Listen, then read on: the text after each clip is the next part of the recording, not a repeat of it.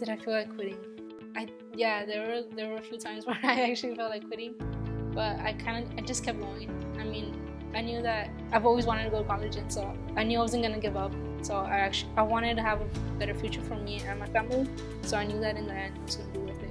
It just takes that one extra step, that one extra little motivation by a NAC staff to get you to sit in on a presentation or get you to email someone, get to do things that they know are good for you. And that to me has meant the world. After their deadline was over, within a month they sent me, oh, we need 2 more personal statements, 500 words through 1,000 words each. And I remember thinking to myself, was like, do I really want to do this?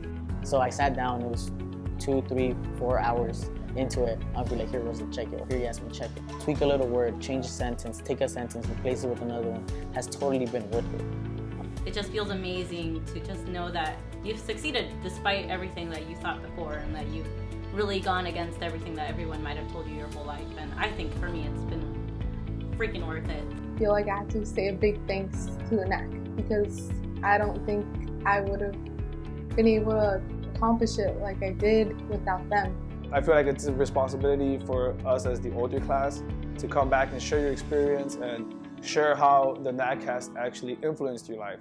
100%. If you can invest in anything, invest in your education.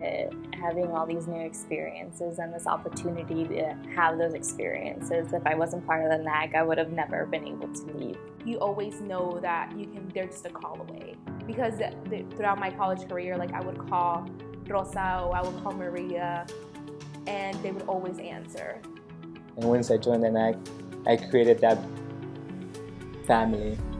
And that family hasn't ended, and I feel like I'm still gonna be successful with this family. I graduated from Hope College, and it was worth it. Cal State Fullerton was worth it. Humboldt State University was worth it. Allegheny College was worth it. UCSB was worth it. Smith College was worth it. Wabash College, and it was worth it. Morningside College was worth it. Cal State Long Beach, back to back, worth it.